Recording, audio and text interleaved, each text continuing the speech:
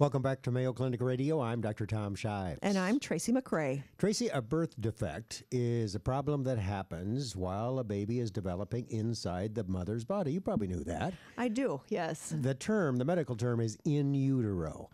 Well, according to the National Institutes of Health, 1 out of every 33 babies in the United States is born with a birth defect. That's amazing. Most birth defects happen during the first 3 months of pregnancy. Some birth defects are mild or even unnoticeable, but severe birth defects can be life-altering for the entire family. But now there's sometimes a way out. Fetal surgery. It's a procedure in which an operation is actually performed on an unborn baby to improve their long-term outcome. For example, surgeons might perform open fetal surgery if a fetus has been diagnosed before birth with spina bifida. That's a defect in the development of the spine where the backbone and the tissues around the spinal cord don't close normally. Wow. And so a fetal surgeon can actually go in there and fix that problem in utero. Amazing. Well, not just any fetal surgeon. Here to discuss surgical interventions for birth defects is fetal surgeon Dr. Rodrigo Ruano. Welcome to the program. Welcome to Mayo Clinic. It's great to meet you, Dr. Ruano. Thank you. It's a pleasure for me to be here. It's especially nice to meet you because you are the first fetal surgeon I've ever met. Oh, thank you. Yeah. How many of there can't be too many in the world, are there? I don't think so. I think there are some physicians who can provide those type of surgeries. Yeah. So how do you train to become a fetal surgeon?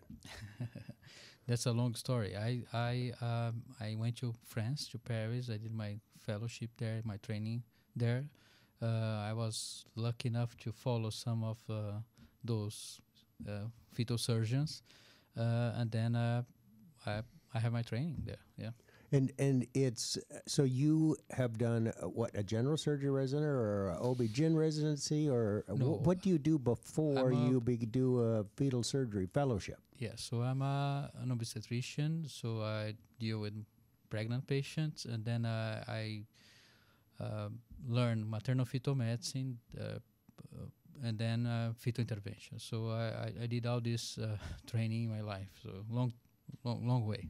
And how long is it called a fellowship or a residency in fetal surgery? How long? Fellowship. So it's 4 years of residency in OB-GYN, then 2 years in 3 years in maternal-fetal medicine, and more 2 years in fetal intervention. So. There are 4 surgeries that you perform. Yes. Can you explain each of them to us? What do you do? Okay, so the first procedure that I perform is the Fetoscopic laser ablation for twin-twin transfusion syndrome. So twin-twin transfusion syndrome is it's not a very common situation that we have one placenta for 2 babies. So we have identical twins, and then unfortunately, once we have one placenta, sometimes, usually they share connections, blood connections, and sometimes those connections are not balanced.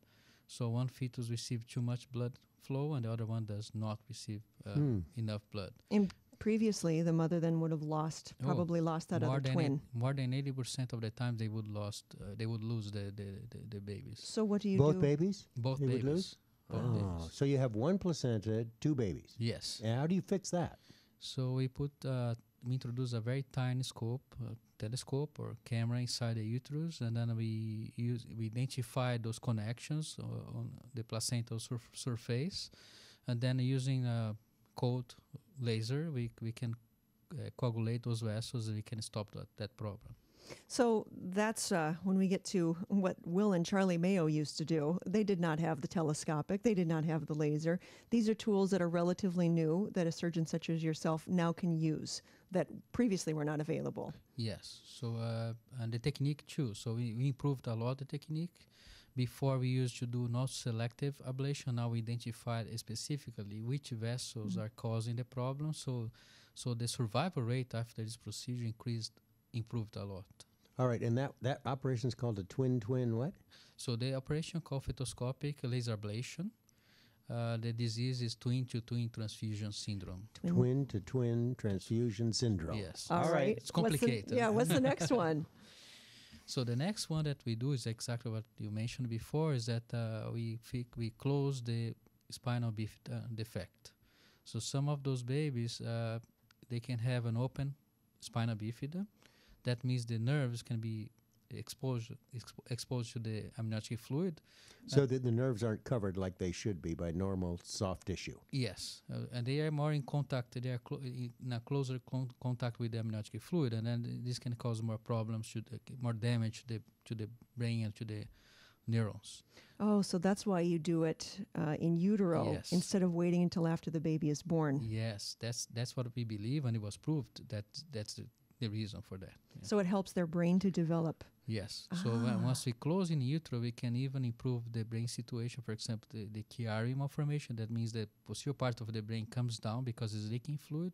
So we can stop that process, and before the baby is born, we can reverse that situation. And how do you close the defect? You sew up the tissues over top of the nerves that are hanging out in the breeze, huh? So this In the amniotic fluid. yeah, we're doing. We have a big team. It's a multidisciplinary approach. So first we open the uterus of the patient. We expose the fetal back, the baby's back, and then the neurosurgeon close the defect or the problem exactly that he would do after birth. So, All right, we're ready for number 3. so number 3 is that once we have a baby, especially a boy, that has an obstruction in the bladder, so the bladder is obstructed. We call urethral obstruction or lower urinary tract obstruction, and then since the fetus cannot urinate anymore, so then the amount of amniotic fluid around the baby will reduce. So that impacts the lung development, and then the lungs will be smaller. So those babies, they can die after birth. And the second problem is that the urine remains inside the bladder and it comes back to the kidneys, and we can have the kidneys can become dilated and it can be sick. Because the urine can't get out. Yes. Because of the obstruction. Yeah, and then these babies, some of them they survive without treatment, and they can have they will need to have dialysis or transplant after birth. So what we can do, we can first try to bypass the obstruction, use a small shunt, or I can put a scope inside and try to identify the cause of the obstruction and try to fix the cause of the obstruction. And then we can improve the amount of amniotic fluid around the baby so the lungs can develop, the baby can survive, and we reduce significantly the chance of having renal problems and dialysis. Kidney problems, Yes. renal. Okay, and number 4? Number 4 is my favorite because that's why I have Save the studied best a for lot. last, yeah. Yes, is that some babies, they have something called as congenital diaphragmatic hernia. That is a hole in the diaphragm, which is a muscle that separates the chest and the belly. And this muscle is very important for us to breathe after birth. But the main problem is that once we have that hole, the organs from the belly comes up Into the chest. into the chest, and then it causes compression, compress the lungs and the heart. So especially the lungs, and then we don't have enough lung development. So, like the spina bifida, if that is not fixed, that baby is born with that birth defect.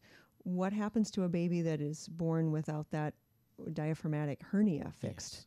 Yeah, the difference is that if the baby is born with the diaphragmatic hernia, severe form, the lungs are so small that sometimes the baby cannot survive. Or the baby will need treatment to try to see if we can fix that, and then maybe the baby will have lots of complications related to the lungs. During which trimester do you do this fetal surgery? So the surgery that we do, we introduce a very tiny scope inside around 22 to 29 weeks. From 22 to 29 weeks, we introduce a very tiny telescope inside the amniotic cavity, the fluid around the baby, just puncture the maternal belly. We use even local anesthesia nowadays, and then we advance that scope inside the baby's mouth, and then we go inside the trachea, which is the Windpipe. Yes, and then we just put a small balloon inside a detachable balloon. We leave there for 4 to 6 weeks, and this treatment will promote the lungs, will promote growth of the lungs. And then this baby will have still congenital diaphragmatic hernia, but will have a less severe pulmonary hypoplasia. That means the lungs will be better, and then the chance of survival will increase a lot. So you go into the uterus, through the baby's mouth, down into the lungs. Just, I had to just hold on. I had to sit back and relax on that one. That doesn't even seem possible. Yes, in the past it was not possible. When they started this procedure, they need to open the uterus, put a clip to occlude the trachea. Nowadays we just do a tiny procedure, very soft, small procedure. We put a small telescope inside, and we can see where the trachea is. When we put we leave a balloon there, and we leave for 6 weeks, and then the lungs, they grow. It's all pretty incredible, every one of these operations. The one thing we forgot to ask you, though, is how you make the diagnosis. I mean, before you can fix something, you got to know it's there, and how do you figure out that there is a problem? That's very important. So in order for us to treat the babies, of course, we need to have a complete correct diagnosis. So the diagnosis is based on a fetal ultrasound that we usually do around 20 to 22 weeks.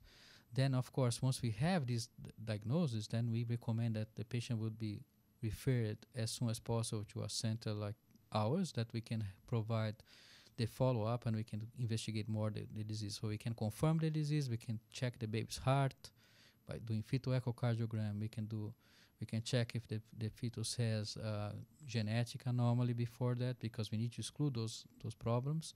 And once and then we can also perform on the fetal magnetic resonance imaging, MRI, to evaluate the size of the lungs. And then once we have all these accomplished, the patient will discuss with our team, then we can offer fetal intervention. They send them to you and you fix them. We'll try. Mayo Clinic fetal surgeon, Dr. Rodrigo Ruano. I have to ask a question. I did not know before I met you that there was such a thing as a fetal and maternal medicine group at Mayo Clinic. What do you do? Yeah, so that's thank you for your question. So the maternal fetal group, in reality, we take care of mothers with high-risk pregnancies. For example, if a patient has a cardiac disease or patient has diabetes, so we take care of them too. Her. And then if the fetus has a problem, we take care of the fetus too. So we do maternal and fetal medicine together. Fetal surgeon, Dr. Rodrigo Ruano. Thanks so much for being with us. Thank you for your invitation here.